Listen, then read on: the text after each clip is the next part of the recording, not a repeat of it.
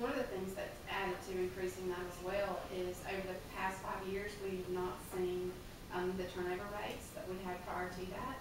So we have more people staying longer that are becoming vested. What we're not immediately seeing the reflection of, but we will probably in the next couple of years, is that it used to take only 5 years to vest. Now it takes 10, which doesn't affect the contribution, but it will on our payout side. So that will help down the road as well. What's the criteria for retiring at the county? Is there basic criteria formula? Rule 75, when your years of service and your age equal 75 and you're at least 55 years old, you're eligible for a full retirement.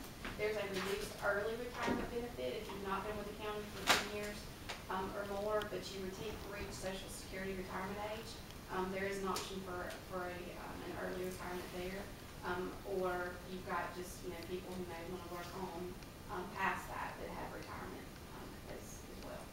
What is the percentile? I guess the initial percentile if you make that 75 rule threshold. There's about 5 pieces of that calculation, and it is determined by your total years of service and the average of your 5 highest years earned times like 1.175% or something like that.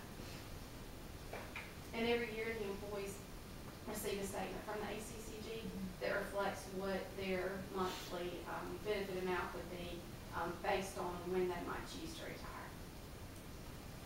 Because I know like some plans, they say if you do the 75 rule, the initial percentage is roughly 30% right. of your current salary. Right. And that's what I was trying to get at. The total there. Yeah, it's, I'm not sure what that total, I don't think that we calculate it based on that.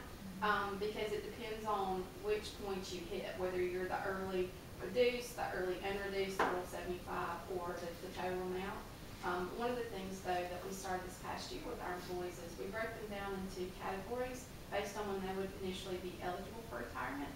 And we have had our 457 provider, which is an accessory to your retirement that's pre-tax with deduction that you can have options on how you want to invest that. It's allowed for government employees. We've had him come in and sit down with the employees who were 10 to 15 years from retirement, because at that point it's not too late for you to plan, but you better start planning if you have not already, so that they can look at, based on when they might want to retire, what that percentage of their salary would be that time, whether or not they're participating in 457, what if anything they could expect from Social Security to help them through that process. Have we looked, and I don't think it might have been on my list, have we looked at going to migrating new employees off a 100% pension plan to a modified pension plan and a personal retirement plan? Pension plans worry me.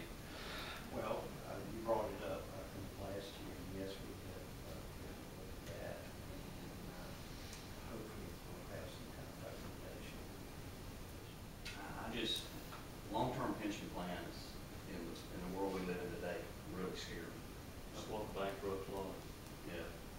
Right. And I think it needs to be a blended percentage, and I don't know what that is. I don't know if it's 50-50, 60-40, 75-25, but I just think the long-term health of the county financially would be to come up with some kind of blended retirement plan. So some things that Pearson wanted to read on our healthcare costs. We're watching that, and the Lowndes program,